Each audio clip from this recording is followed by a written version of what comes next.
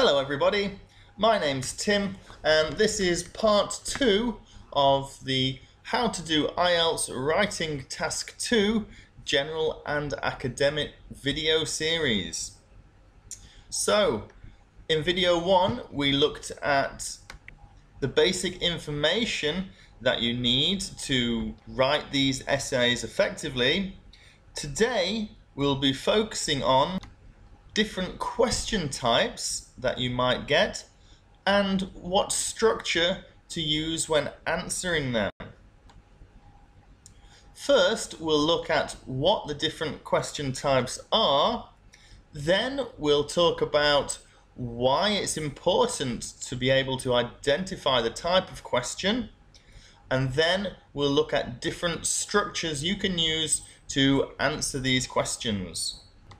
And finally, we'll have a quick quiz to see what you can remember. So, let's get started. Right. What question types are there? Well, the three main types of questions are discussing both sides of an argument style questions, giving an opinion and then justifying it type questions, and then providing a solution to a problem type questions. These are the main types of essay questions you're going to see in your test. Occasionally there are some slight variations of these, but if you learn the structures that I'm going to show you today, you'll be able to apply them to any questions that are slightly different.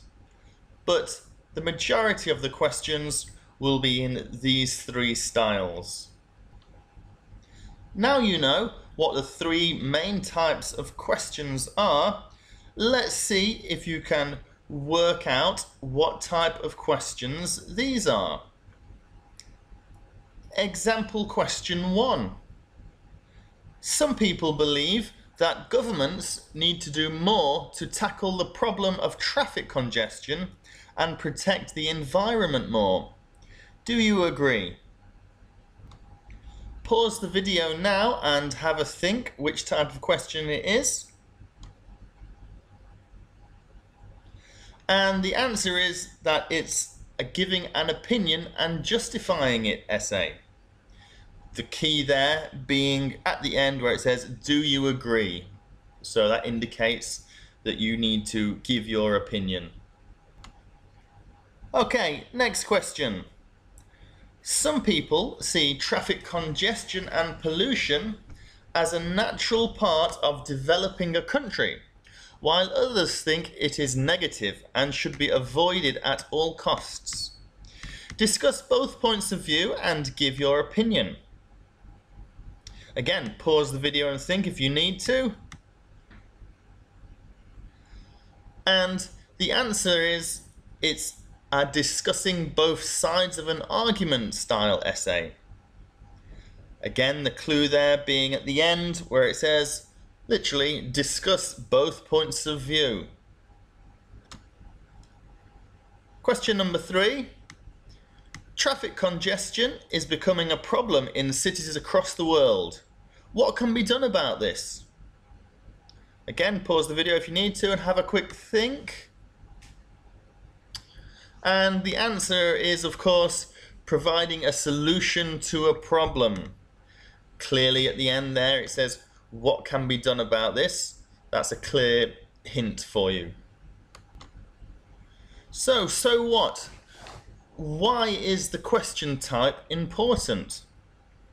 Well, different questions require different structures. That means, what are you going to say in each of your paragraphs? And in what order are you going to put those paragraphs? Doing this in a correct and appropriate manner will give your essay something called coherence and cohesion.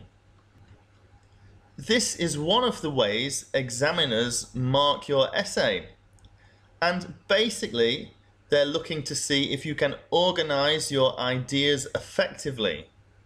So if you use a clear structure, you will be giving your essay a good coherence and cohesion band score. You'll also be showing a good academic style. It'll be a clear format and it will show purpose. These are all things that will add flow and clarity to your essay. Finally, having a clear structure that you're going to use and that you've practiced will give you confidence when you're under pressure in the exam. Some people get really nervous when they're doing tests, and having a clear structure to use can really help alleviate or get rid of some of that stress and pressure. So, how exactly do you structure an IELTS Task 2 essay? Well, if you identify the question type as being one where you have to give both sides of an argument, your structure might look like this. Paragraph 1, you would have the introduction. Paragraph 2 would be the advantages. Paragraph 3 would be disadvantages. And paragraph 4 would be a summary of both sides and a statement of your opinion. The advantages and disadvantages paragraph will usually focus on one or two main advantages or disadvantages. It won't just be a big long list. We will look in more detail at paragraph structure in a later video. If, however, your question type requires you to give an opinion and justify it, you would again have 4 paragraphs. Your first paragraph is your introduction and a statement of your opinion. The next 2 paragraphs are your body paragraphs, where you will give justifications of your opinion.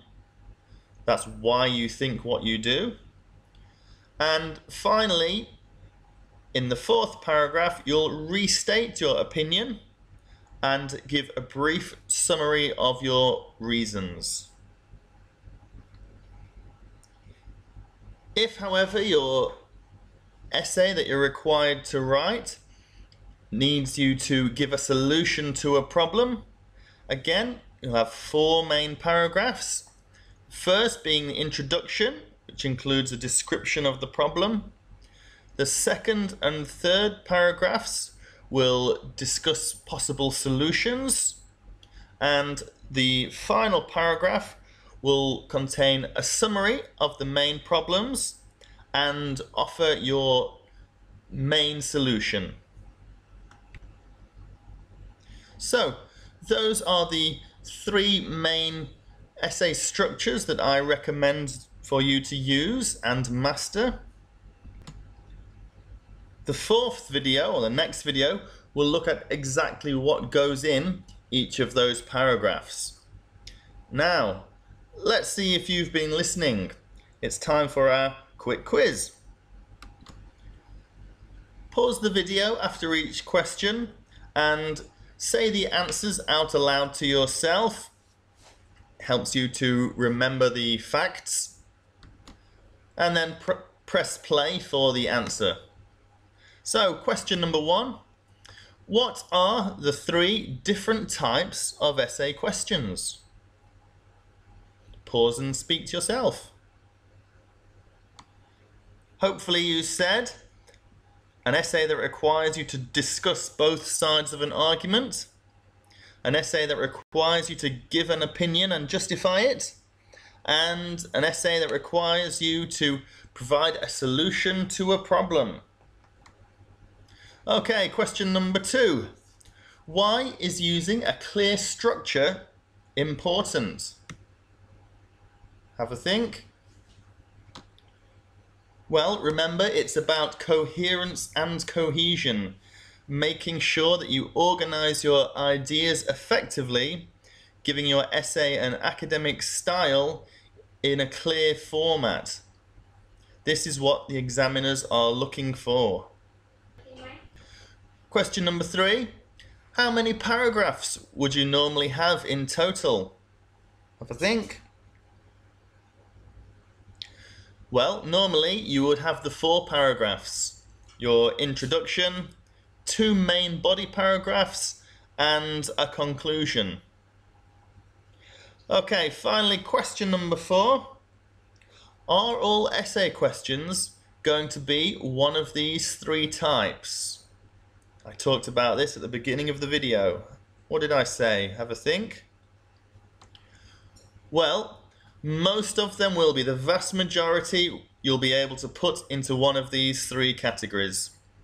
Occasionally, you might get a question that's a slight variation of one of these, but using your common sense and knowledge of these structures, you'll quite easily be able to modify them slightly to a slightly different type of question. But most of the questions that you're going to see will be one of those 3 types. The examiners do like to change it slightly.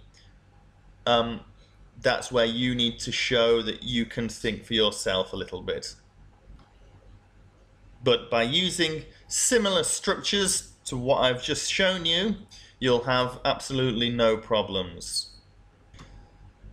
So that's the end of video 2. Next, in video 3, we'll be looking at how IELTS essays are marked, and importantly, how you can use this information to get higher band scores. I know you're going to enjoy that one. Okay, so see you on the next video, and don't forget to like, subscribe and share this video so your friends can check it out as well. And also have a look at IELTS Freeway